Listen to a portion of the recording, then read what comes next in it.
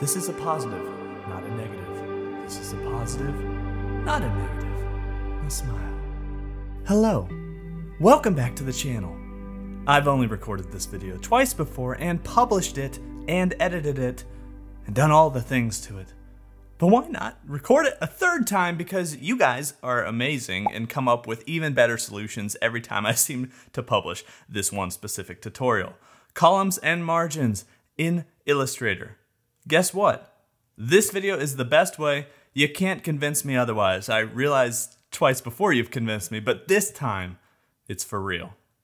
Let me show you how. It's only going to take a couple minutes. So we've got Illustrator opened up and we're going to create a new document. The reason I'm doing this, and this one's going to be 3.5 by 2 inches. This is a business card size in America anyway. I'm using inches. You can use whatever units you want. I made a bleed here of 1/8 inch or 0.125. Now I just wanted to show you that you can make a bleed while we create this new document. That's pretty much the only reason I'm showing you that part. So the bleed is the red line around the outside of our artboard. Now if we want to make a margin, I'm going to create a shape out here. Just double click anywhere on your artboard and we're going to make it the size of our artboard, 3.5 by 2. Perfect. Now, this little guy here, let's zoom out a little more. I need some more space. Okay, so we got this little guy here. We can go up to Edit, actually Object, down to Path, and then for a margin, we're gonna do Offset Path.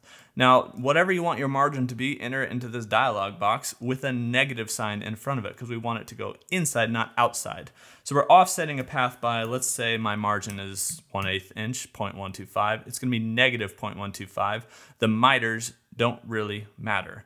Preview it. I can see that it's gonna be boom, right there, perfect, okay. Now we have another shape, and this shape is actually our margin.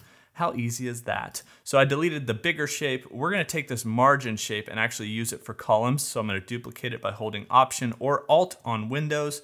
And now with this guy, what we can do is align him, make sure he's aligning to the artboard, to the center.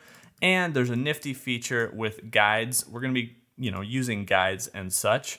Down here in the guides section, it's called Make Guides. You can make any shape a guide. Also, notice lock guides and show and hide guides. They have shortcut keys as well. I'll tell you them here in a second, but Make Guides is Command 5 or Control 5 on Windows. So look at that. We already have a margin because we have the offset path.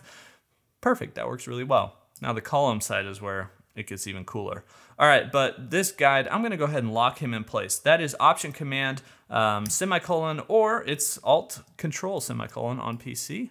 Might want to remember that one. Same shortcut key to show. Now, with this shape here, we're actually going to make columns. And first, I'm going to go ahead and center that as well on my artboard. By the way, if you're not seeing any of these panels on the left-hand or right-hand side, go up to Window, down to whatever panel you want to select. So Align is up there, the Properties panel's down there. Whatever you're missing, just go there. You'll find them. All right, so the columns here, we're going to go back to Object, down to Path, and then down to Split into Grid. And look at this, you guys. Look at this. We can check Preview.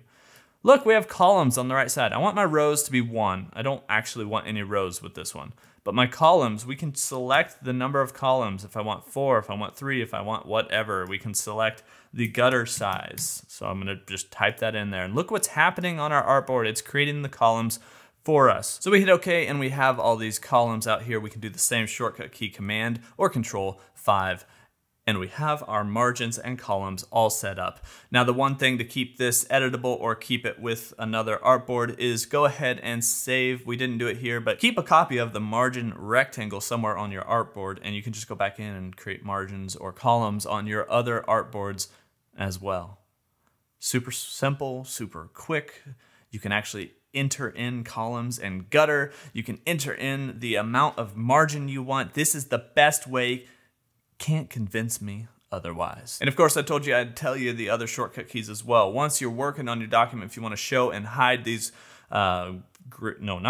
guides, Command semicolon or Control semicolon to show and hide if you're on a PC.